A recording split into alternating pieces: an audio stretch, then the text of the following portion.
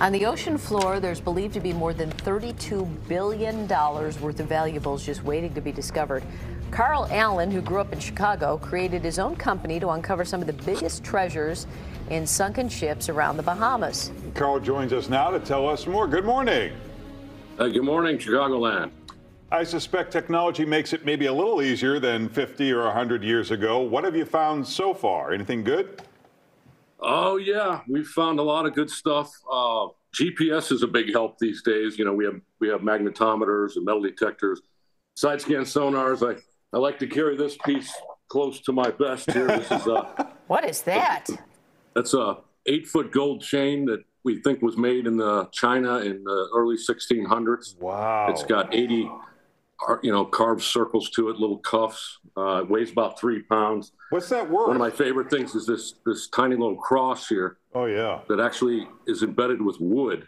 And we're trying to carbon date that wood because if it's over a couple thousand years old, it may come from the cross of Christ or possibly St. James. So, Carl, I wonder, can anybody, if you have the money and you have the technology and you find a boat, can you claim anything in there? I thought there was disputes with, like, the Bahamas or different countries wanting ownership of something that's off their coast. How does that work? Well, the Bahamas is a sovereign nation, and I've worked with the Bahamas for many years. I've been going there my whole life. I own a little island called Walker's Key, and it's about getting a license. And they had a 30-year moratorium, and I went to them with a program that we would do it right, where nothing would leave the country. We would employ Bahamians.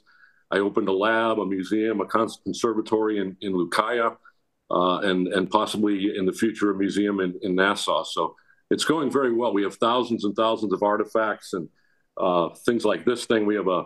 This is a 7-pound piece of gold that was probably contraband because you can fit it in your hand like that. But lots of amethyst. There's about a 50-carat amethyst we found, and a ton of emeralds. They weren't on the manifest, but there's about a 15-carat uncut emerald. So you don't keep these for yourself. You give them to the country of the Bahamas.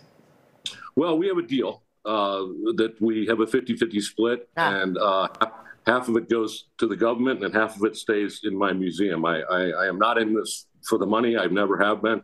Matter of fact, this has ended up costing me a lot of money, but I'm in it for the history.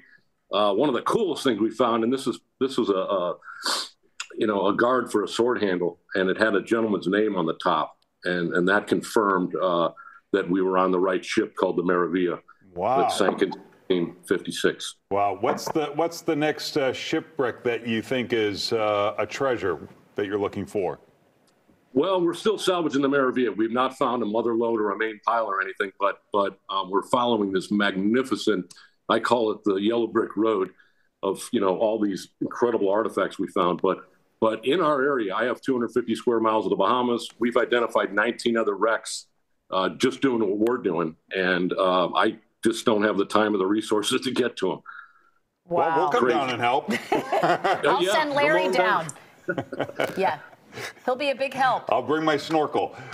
Absolutely. Do you get back to Chicago much to show off this stuff at all? Yeah, my mother still lives in Lake Forest. I do get up there quite a bit. I went to Loyola Academy, so for high school I got a lot of friends there. And I miss Chicago. Not some of this time of year, but I love Chicago.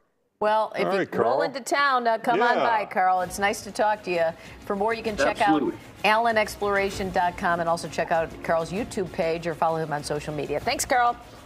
Thank you, guys. Thank you very much. Thank you.